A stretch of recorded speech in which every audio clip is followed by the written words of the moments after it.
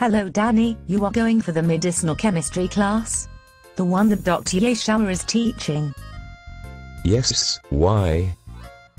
I was not clear what medicinal chemistry is about.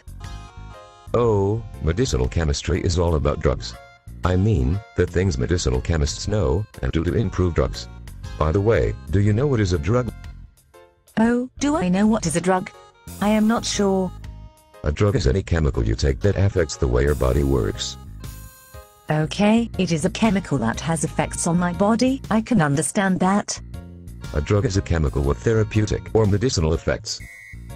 So you mean a drug should make me feel better if I am sick? Yay. So what is the definition of a drug in medicinal chemistry? A drug typically has a molecular weight of less than 500. Okay. A drug interacts with macromolecular targets. Alright. A drug elicits biological effects, desired biological effects. Okay, what else? And the desired biological effect should be measurable.